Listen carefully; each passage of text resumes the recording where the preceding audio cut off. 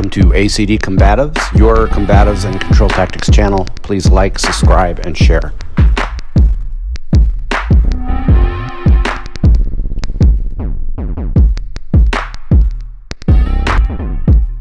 Hey guys, Coach Kurt. So this video is going to be on Ukemi, the art of falling, rolling, break falls, etc.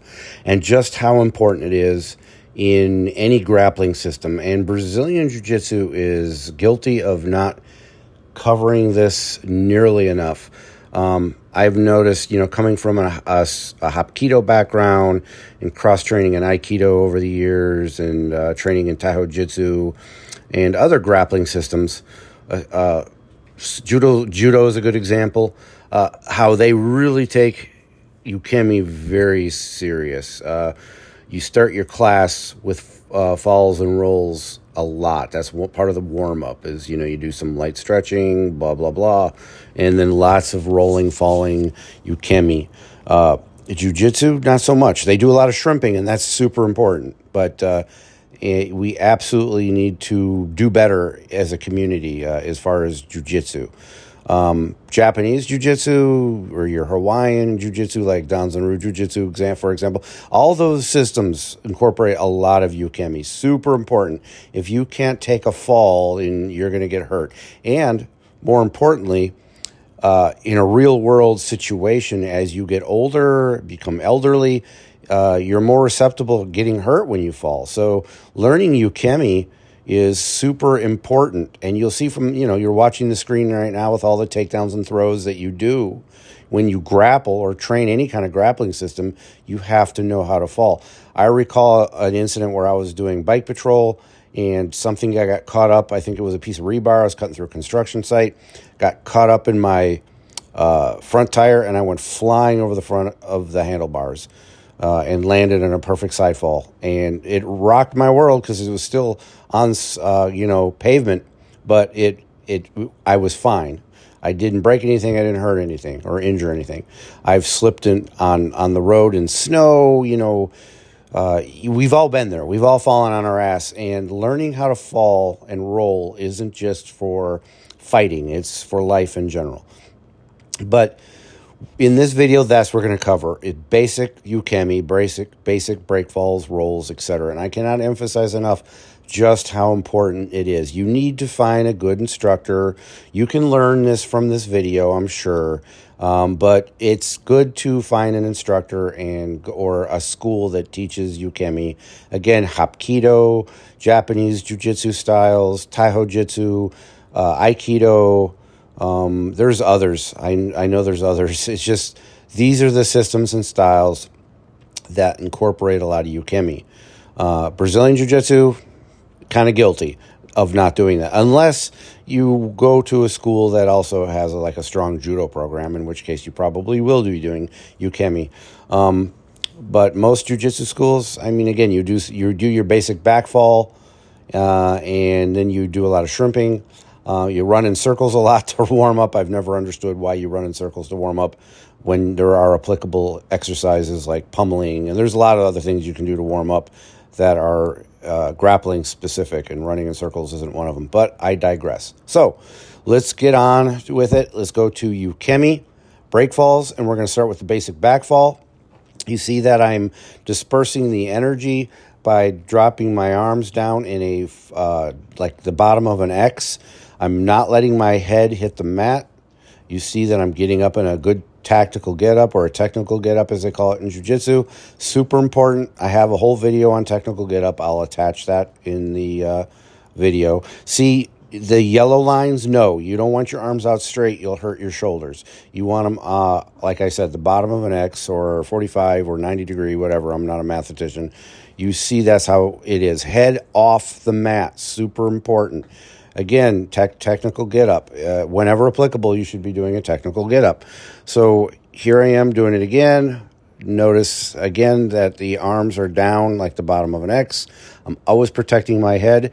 Here's a jumping variation of it. This is something you could do. Like, you can't always be in a position to be thrown and take that kind of energy. So here's a way of doing it without a partner throwing you. It's a more advanced way of doing it. It's just a jumping back fall. that is a good way to practice it. Here's a soft version.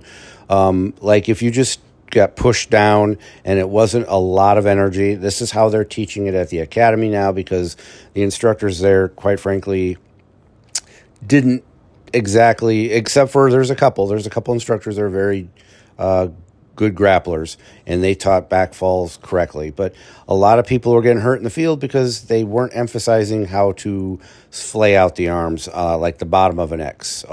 You need to break that energy, and that's why the soft back fall. So here's the back roll. For some reason, some people have a hard time with it.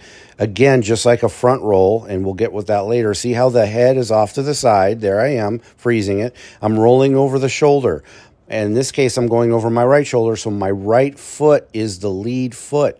That's how you know which side you're going to roll over. If it was the other way, my head would be going the other direction, and I would have my lead foot as the left foot. And I'll show that again. Again, you're just sitting down, basically, rounding out, going over whatever shoulder side you want, but the shoulder you are going over is the way you're looking, and you're also definitely not rolling on the neck. You see that I'm on the shoulder. There should be very, very little pressure on your head whatsoever. You're protecting your neck when you do this. On all your falls and rolls, you're always protecting your head, back, and spine. Side fall, another example of what we were just saying, protecting your head, back, and spine, especially in this fall. See how I'm hitting the ground. The energy is being absorbed by the lat, by your thigh. Here is a good example. See how my leg is bent. My ankle is not slapping on the ground. My head is tucked and chin is tucked. And you see on the other side, my right leg, my foot is helping absorb the energy. All that energy of the fall is in the your lat, your thigh, your buttocks, and your tricep area. See how my hand is bent? I'm slapping out, but then it's popping up again. Slapping out, head is protecting. I'm always protecting my head. Never let your head hit the ground. Good technical get up, protecting yourself at all times. That's super important. You have to protect yourself at all times. And in all Ukemi, again, I can't emphasize enough, you're protecting your spine, you're protecting your head, you're protecting your neck. Here's a jumping side fall. Again, this would be an advanced way of doing it. A way of projecting yourself when someone's not actually throwing you. You see a lot of this in Hapkido and Aikido, because a lot of times you're falling out of a technique to protect from getting your shoulder broken or your wrist broken. You won't see this in any Brazilian Jiu-Jitsu school I've ever rolled at. I've never seen them practice any of this type of Ukemi. It's always at a Hapkido school, a Judo school, traditional Japanese Jiu-Jitsu school, etc. You get the idea. More advanced way of practicing it. Not necessary, but a great way to build up your confidence when you're falling and rolling. The front roll. Round. Think round. The rounder, the better. And again, you're going over the shoulder, not the head. This isn't like a somersault where you would do it in gymnastics. I'm rolling over the shoulder. I'm rounding out my arm. I'm keeping the arm firm.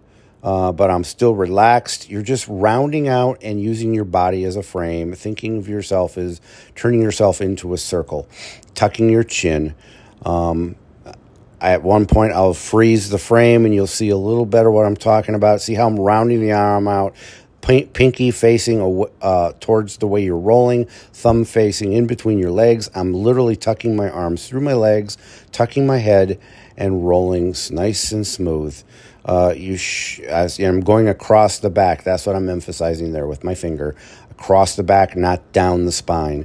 Here you see how I'm tucking the head. The arm is rounded. I'm going to be going across the back. It is not down the spine. If you're going down the spine, you're doing a somersault, and that's incorrect. So here I am combining the side fall and a roll. So it's a rolling side fall. This is as advanced as you need to get. You don't need to do a jumping side fall. This is a rolling side fall. Very applicable. And this would be another way of training it. You're basically, instead of rolling to get back up, you're sticking your leg out and you're doing a side fall. Pretty self-explanatory. Guys, super important. The side fall is probably the fall you're going to be taking the most, and the back fall, regardless of the grappling system you're in. Anyway, the front fall. This is one that you don't see a lot. I learned it in Hapkido. I've seen judo guys do it. I mean, I'm sure other systems do it. It's just that I don't see it taught very often. See how my arms are, elbows are facing out a little bit, and you're thinking of using them as a bumper. My butt is up in the air, so I'm not slamming my pelvis into the ground. I'm turning my head to the side. Here I am again in slow motion. I'm jumping down. The arms are out. See how my waist is off the ground. You see above the picture of the triangle. That's the position your arms should be in. You're looking away. And this would be like if you tripped forward or somebody tripped you forward. This would be a front fall. And it's another one of those important falls. So let's wrap this up in a nutshell. If you grapple, it doesn't matter what system you train. Judo, Jujitsu, Taiho-Jutsu, Hapkido, Brazilian Jiu-Jitsu. You should be doing Ukemi. Super important, and it's a great way to warm people up in class. This running in circles stuff always irritates me. You see it in a lot of Jiu-Jitsu schools. Anyway, everybody take care, stay safe, and stay out of trouble. You're that smart. Let me put it this way. Have you ever heard of Plato, Aristotle, Socrates? Yes? Morons. Let's roll. Hey, let's be careful out.